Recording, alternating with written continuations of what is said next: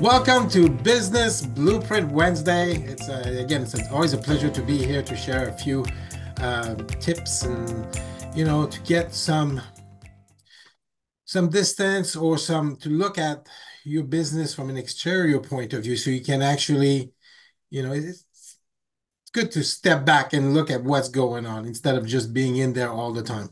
And that's a good time to do this.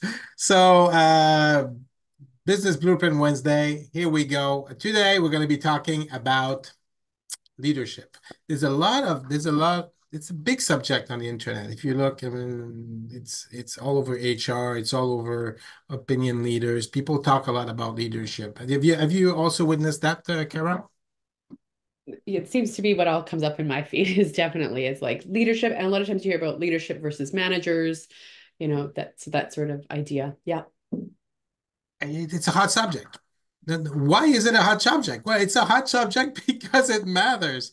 Look, you got people that you hired that you're supposed to be working with. How do you work with them, and how do you get the best out of them? How do you bring the best out of your staff, right? I mean, there's so many theories on how to be a good leader, but I just wanted to share with you. Let's start first, if you don't mind, Kara. Let's start first with a definition of leadership.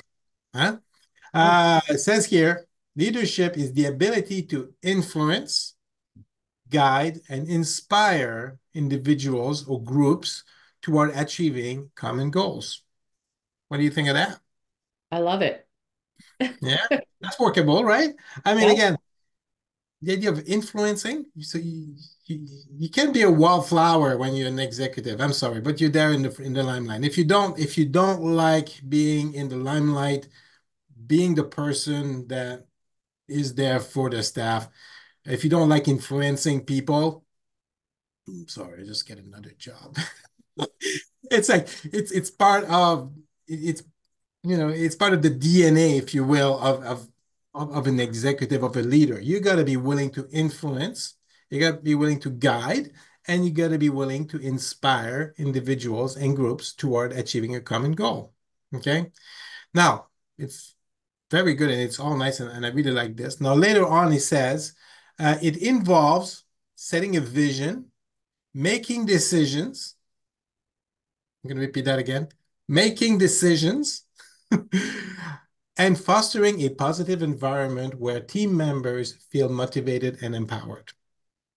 Okay. So there's a few things in here, right? I mean, you got to be having a vision, a clear vision. You got to be able to make decisions. Now, these two things they're connected together. Look, if you don't have a clear vision, how are you going to be able to make decisions? Right? Mhm. Okay, so I'm going to tell you, Carol, okay, let's do it. Let's do a quick exercise here. Okay, I'm going to use you as a guinea pig. I hope you don't mind. Okay, Yeah. so you and I, we're both driving, right? You're driving. I'm on the passenger seat, and I tell you, Mm. okay, all right. So, Carol, just get us somewhere. Just drive somewhere. Yep. What you gonna do? I'm gonna do one of two things. I'm just gonna make a decision and go where I want to go, and not tell you or just do it. But most likely, I'm gonna be sitting there being like, okay, well, what do you want to do? Where are we going? What's our purpose? Like, just You pick can be something. confused, right? Do you want me You to drive, can be confused. 4 hours away, or do you just want me to drive to the park, or where are we going? Yeah. Okay, so fair enough. Okay, so now this is super large, right? It's like it's almost you tell somebody do something, right? Okay, let's make it a little bit more sharp, right? Okay, let's see, we're in a construction site, and I tell you, okay, so go get me some good wood material to complete the project. Okay. So I'd still have a few more questions. I'd be like, well, what's the definition of what's the project? What kind of wood material? Like, I could come back with a tree stump. You know what I mean? Like, Right. You can't make a decision. You can't make a decision, but I cannot make a decision whether it's right or wrong. right? You know, if you're going to be painting, if you're going to make a painting, right, and you're going to be making a painting of an ocean side, right? Um, then you can make a decision. Okay, so you're gonna have lots of blues and not so much red. Well, unless it's a sunset, you know. But what have you? You can make decision when you have a clear idea of where you're going, right? Let's say I tell you, okay, so let's go to West Edmonton Mall. Let's say, okay. Uh, Now you know where to go, right? Mhm. Now I tell you what to go there, and then let's say you head out towards Banff, right? But I told you to go to West Edmonton Mall. Now I can make a decision. I'll say, look, you're going the wrong highway here. This is not this isn't the way it's going to go. No, I can guide and I can give you the proper direction because I got a good vision, a clear vision. So having that clear vision is essential. And some people think, well, it's just an administrative exercise. It's not. It's not. And that vision's got to be communicated to your staff. Okay, so you've worked with lots of staff, right, Kara? Yes. Okay. How many of those were able to read your mind? I have a 0 for like a gajillion record on that one. Same here, right? Okay, so now how are they going to be able to understand where you're going if you don't tell them? hmm So, you know, again, that is very important to dig in that purpose all the time, right? And, you know, the idea of also fostering a positive environment. Well, okay, so what is a positive environment, right? Well, a positive environment is an environment where people feel they're winning, they feel they're getting somewhere, they feel they're growing as a person. All of this, they feel safe, right? All of these are part of fostering that environment. But again, that foundation is to understand where you're going, and you yourself need to have a clear idea of where you're going. Because if you don't, your well, your directions are going to be all over the place. Okay, so call this guy. Oh, no, no. Okay, so did you call? Okay, that's fine. Forget about it. You know, just go out and take that list and do some cold calling. You know, 2 days after. Okay, y'all, scrap that. We don't do cold calling anymore. We're gonna do emails. Let's go. Right? As a as a staff member, getting that kind of direction, well, it's not good leadership because it's not positive, right? Now, positive, it's a very interesting word. You know, people would say like pluses or happy or, you know, tending towards uh, a better something, whether it's health or safety or what have you. That would be positive. But there's another definition for positive, which I'd like to point out. Positive is also clearly defined without ambiguity. That is the definition of being positive. If I tell you to do something, it is not positive. If I tell you to do something good, it's still not positive, right? If I tell you to take care like an example of something that would be like you know, please finish to build the north wall by the end of the day, as an example. Well, this is a positive order, right? It's very certain, and there's no ambiguity into something like this. So, as a business owner or as a leader, people look to you for direction, right? Why? Because you're the one on top. You see everything. Hopefully, you are. If you're stuck in the bushes and you try to be a leader, you have a rough time. You got to pull yourself out in a little bit, right?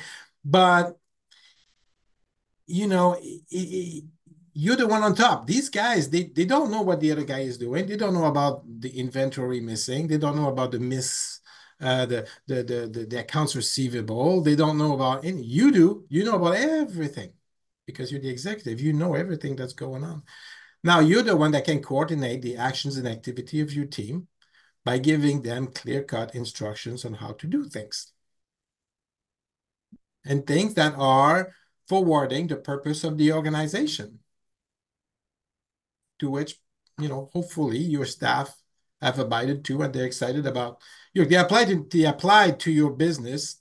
They become an employee because they should somewhat fit in with the vision, with the goals that you have, correct? Yeah. Good.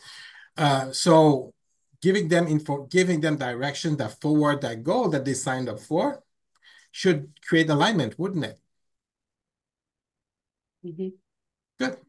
So you get a vision, you got a plan of action, you give your orders or programs that are not unpopular, but are actually matching what needs to be done. And then people will then put their shoulders to it. It's like physics. It will happen, right? These Hmm. are the key things having to do with being a good leader. It's not how many cupcakes you bring to your staff and how many parties you throw and how much likable you are. It has very little to do with being worker oriented, right? I did a whole talk about people worker oriented. Like, look, your staff need to be respected. Yes, they need to be uh, regarded with helpfulness, courage, compassion, intelligence, and empathy, right? Obviously, yes, right? But this is not where the rubber meets the road. Where the rubber meets the road is you as an executive, as a leader, are charged to have a vision, to communicate that vision clearly to your staff, and to give proper direction to them. I'm not saying micromanaging here, but to give them projects and activities that will support and get the company or the business closer to its goal. And once you've achieved that, well, then you get people backing you up. They will work overtime for you. They'll do lots of good work for you. Hmm. And you'll be a success as a leader. Okay. Very, very important. It's about creating agreement, really, right? If you have your staff on board creating agreement with you, then it'll be fine. You won't have to push anybody. You really pull them, Hmm. right? Now, obviously, this doesn't happen everywhere. And there's this factor of people having a mind of their own, don't they, Kara? Hmm. Right? Now, somebody might be signing up on your team and not being completely on board. Or there might be a toxic personality. Just yesterday, at unveiling the disconnect, I did a whole presentation of the toxic personality. You got to be able to notice these guys and to see where they're at, because these guys, they will throw a wrench in the works, right? And when you have a good team that's really backing you up, and all of a sudden you see lots of disagreements, and it's unusual. Look, people will have disagreements. It's life. I mean, you know, but good people on your team, you'll be able to sort it out. They'll get over it. You'll sort it out. You reach an agreement, and then you're going to move forward. But some people just don't. They no matter what you do, or they're in there for the wrong reason, right? Now, there's a couple of things you can do. You can get the person to abide to, and then to get them to see okay, good. This is something it's good for me to do. I would like to do this now, right? Kind of like rekindle the purpose, so as to speak, right? That's your job. Sometimes people they run into so many walls that they just see the stops at one point. Okay. Again, I did another things at unveiling. Feel like I'm doing a repeat on unveiling the disconnect now. Episode number 7. I was talking about the effect of stops and barriers that it has on people's motivation level, right? But and tools that you can take as an owner, as a leader to get that fixed, right? So yeah, people will run into stops and barriers, and all of a sudden they start giving up, and the only thing they see is the stop and the barrier. So, it's your job to solve it, make sure that this, dust them off and get them on their way, right? Or to see that the person is really shouldn't be on board. Hmm. And sometimes it's just not a good fit, right? Okay, let's say, give me an example, Kara, of a position you would hire for. Project manager. Okay, good. Okay, so you're gonna hire me as a project manager for X amount of dollars. Um, but I absolutely do not like working with people. I just can't stand people. I think I just can't stand people, you know. No, but I love the money. Mm. So now, how long am I? So what? Okay, so now it's a project manager for what? What's the purpose? Tell me a little bit more. What would be the purpose of that position here? Sorry, like what would I be hiring them for? Yeah. What would the project manager do? They would be running construction jobs. Okay, good. So the purpose is to build beautiful house and to get people to live into a beautiful, safe house. I guess that would be the valuable final product. I'm just throwing it out there. With Uh, time and on budget. on time and on budget. Okay, good.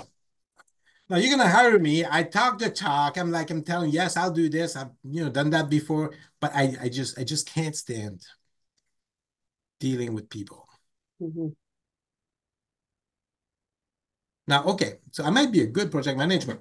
I can be a whiz at organizing things, right? But if I don't like people, then you tell me what's going to happen you as a leader, you try to get me to do things. What's going to happen with me and you, well, more like you as a leader when you have me on that position? Well, you're not going to be doing a big part of your job, which is communicating with people, which is going to cause a ton of problems, miscommunication, all that's going to kind of fall out. And then if I'm coming at you and saying, hey, you need to go and talk to these people and deal with these people, oh, there's so many different ways that could go. That could be just flat out refusing to do it. It could be attacking those people. It could be being very propitiative to them, just to get them to go away. It could be blaming me. Oh, boss lady says they have to do this. And because we know people is what drives, your organization when they're following policy. If you're scaring people away and breaking policy, your company's gonna crumble. You're gonna be Yeah, on a lot of money. You're gonna lose a lot of clients. yeah, you get lots of good staff too, Yep, right? No, absolutely. okay. Am I a bad person? No. No, I just don't like dealing with people. So, okay, so I'm not the right person for the job. That's all it is, right? Right person, right seat, right? And as a leader, you will see these points where it's like it just doesn't jive, right? And you got to be able to recognize that, right? And to put the person in the right position. Look, maybe the guy would be great at ordering things. Maybe he can be a good logistics person. I don't know. This way he doesn't have to deal with people, he have to deal with things, and everything goes well when this happens, right? So, but the key point is you are to build agreements, and if the person doesn't agree with it, it's very, very hard for you to do that. You're going to be recognizing this and be able to solve that, right? Um, and this is really the simplicity behind being a good leader. It's not complicated, guys. It really is not. You got to understand that, you're there to influence, guide, and inspire. You need to have a good vision. You'll be clear on that vision that you have. If you're not, well, contact me. We'll sort it out. There's a whole program we have. It's called the business growth catalyst, where we go over all of this. So we empower you, make sure that you do have all the tools, and you're really clear on your vision, on your values. You get all set up to actually really be a good leader. If you don't have that, it's gonna be a little rough for you. Okay. Mhm. So I invite you to contact me to see, and we'll talk about this. I'd be more than happy to discuss this with you, or if you just want clarification on your goals and your vision and all of this, hey, I'm there for you as well. Okay. So that's what I want to talk to you about. Did I miss anything, Kara? Um, you know what? I think you covered it all. But one thing I would like to add to it is when you're talking about the leader and the goals and stuff, something I've done in the past Mhm. is try to get in that engagement. And I've started to treat it like it's a democracy. And it's not a democracy. So I think a lot of leaders, I think we try to do that. We try to cultivate this culture. We try to engage people, and we forget that we are ultimately the leader, and that, it's like we can take input and feedback, because a lot of times, hey, it's very valuable. But I know when I was younger and kind of newer at it, I definitely treated it like a democracy. And so then you're trying to please everybody. And what ends up happening when you try to please everybody, right? So that was kind of on the flip side of what I've learned about, a good leader. You have your people and you inspire them, and you manage them, and you get them to working towards the vision and the goal. Um, but if everybody's kind of doing their own thing, it's like herding cats and nothing's going to get done. So it's not a democracy. You can take that feedback, and if it incorporates into the bigger picture, then you can do that. But I don't know if there's a lot of people out there that are guilty of that, because I was definitely very guilty of that, right? I'm Yeah. guilty of this. I've done that too, you Yeah. know. And at one point, you go like, after a few months of doing this, you're running your business, but you feel it's not your business anymore. Yeah. Oh, yeah, Guess yeah. what? It's not your business anymore. You've just handled the steering wheel over to everybody. And Yeah. then Joe Blow's got an idea, but Annie's got another idea.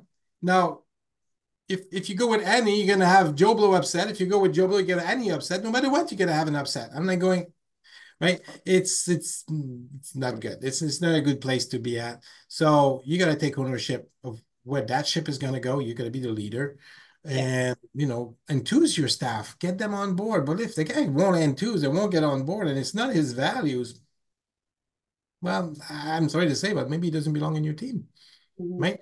Not because he's a bad guy, just because the values are so different that you cannot create agreement, right? Yeah. That's a good point. I'm glad you brought this up. I forgot to talk about that.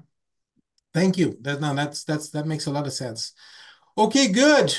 Anything else? We good? I think we're good. Yeah, I think we're good. Okay, good. All right. I like to keep these short, to the point, but jam-packed with information. So take it to heart. That's all. We're gonna be signing off now on Business Blueprint Wednesday for today. Again, it's a pleasure talking with you about this, and we'll go over some other aspects of leadership, of dealing with staff, and creating coordination. Right? I'd like to go over this a little bit, just push this a little bit more of a deeper dive into that aspect of running a business, and we're going to go over that next week. So, in the meantime, well, keep growing your business, keep at it, keep persevering. You got this. All right. I'll see you next week. Bye for now.